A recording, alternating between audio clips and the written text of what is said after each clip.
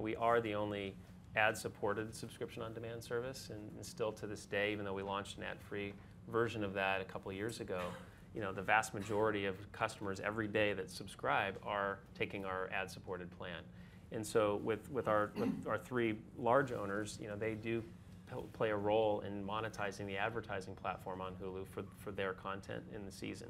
And so I think they look at us a little differently in that regard, because whether you watch an episode of Modern Family the day after it airs or you watch that episode 9 months later,